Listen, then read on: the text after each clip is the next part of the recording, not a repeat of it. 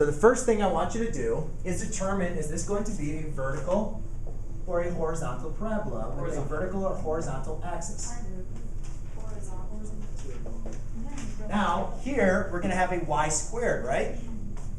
So therefore, that's different than the parabolas we're used to. So our y squared is going to tell us we're going to have a horizontal axis of symmetry. And that's huge for us to be able to tell. Now, we're going to be finding our focus and our directrix. That's going to be along the x value, right? We're going to be working with that, correct? Yes. Okay, so we're going to either have a parabola that's going to be opening to the left or opening to the right.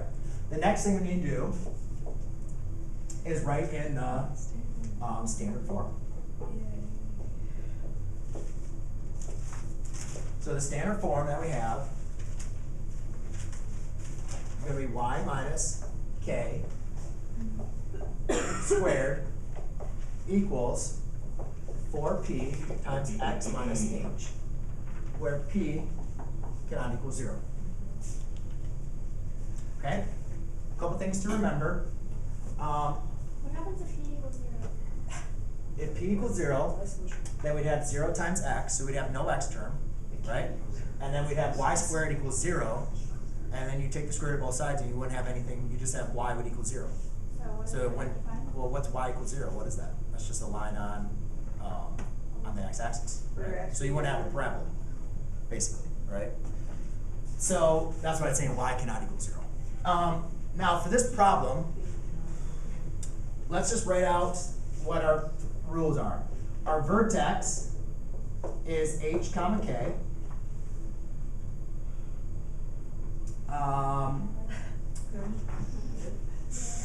Our focus for this problem is going to be our h plus p comma k, and our directrix is going to be x minus p. X equals h. Sorry, x equals h minus p. Thank you. Okay, so those are the basics of information that's going to help me. Why did I know those? Because I know I'm dealing with the horizontal. All right, but the way I'm going to teach this is you don't have to worry about it. Does this problem right now look anything like that one? No. No, right? So first thing I need to do is let's get these x's to the other side, and I'll keep these y's here.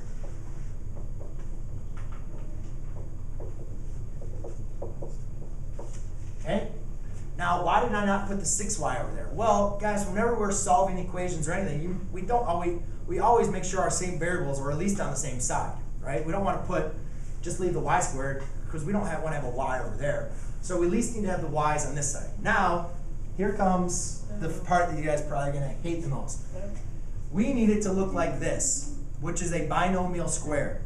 Does anybody remember how to take something that looks like this, two terms, a square term and a linear term, and make it into a squared binomial?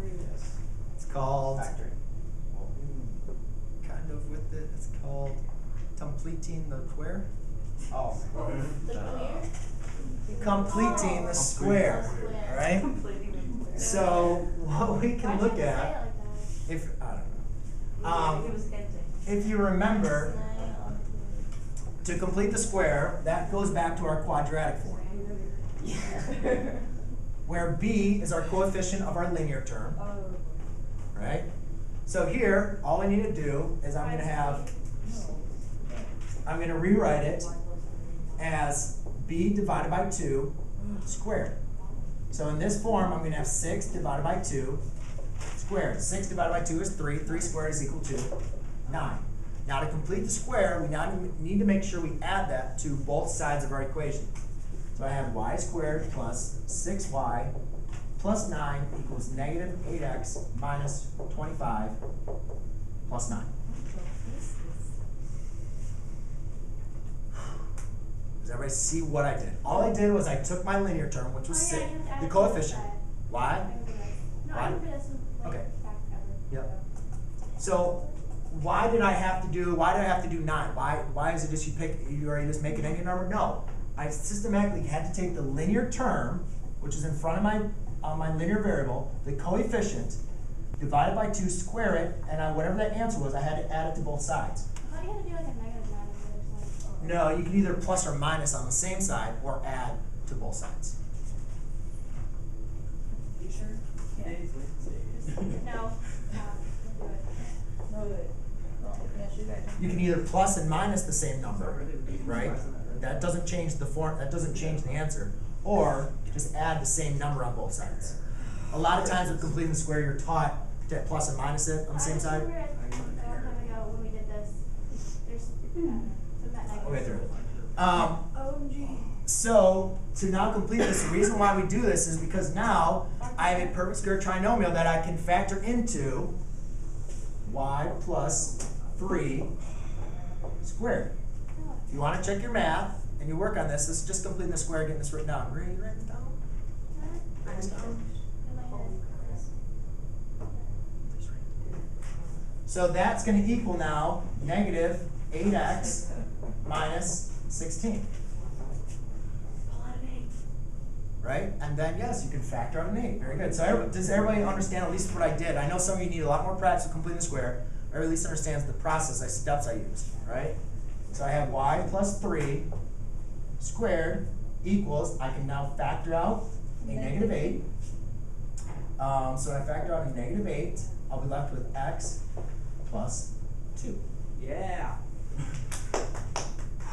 Now, is it looking like this formula though yet? Yes. Almost, but I don't know what my value of p is. So what I can say is 4p equals negative 8. So to find the value of p, I divide by 4, and I get p equals a negative 2. So now I'm just going to rewrite it in total form so you guys can see everything that I have.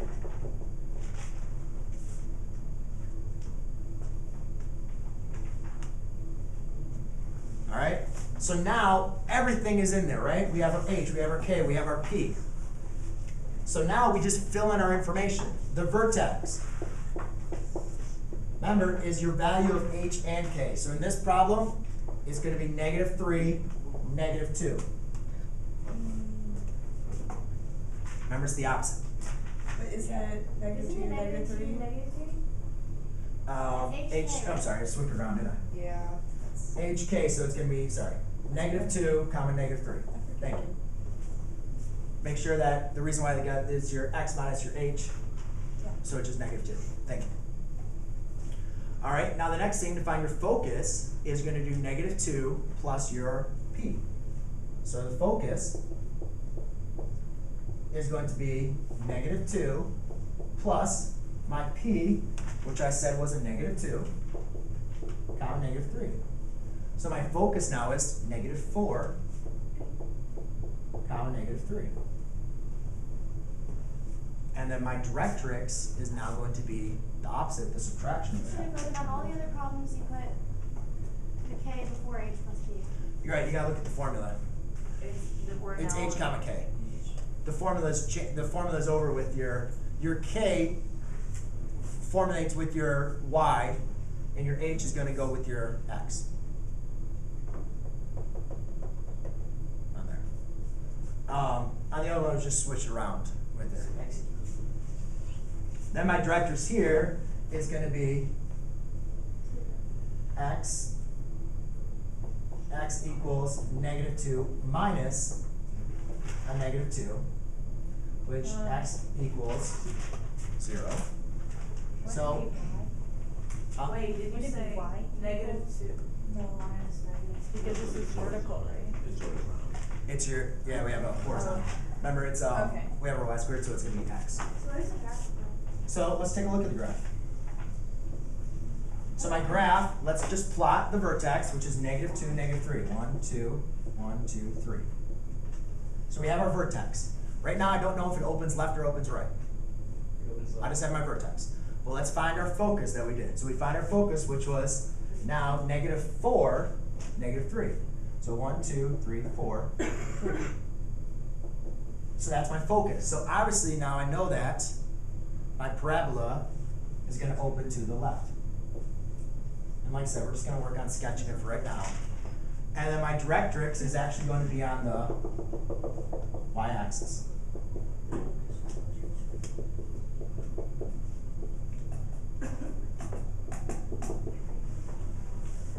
everybody see that? Yes? Okay, so for, one that opens horizontally, KH is the vertex, and for one that opens vertically, HK. No, your vertex is always going to be your HK. Always going to be HK. Well, thank you, that was helpful. H represents the x coordinate of your vertex, and K represents the y coordinate of your vertex. So is there a question over there? Is that it? It's always just HK. That's a lot of work for one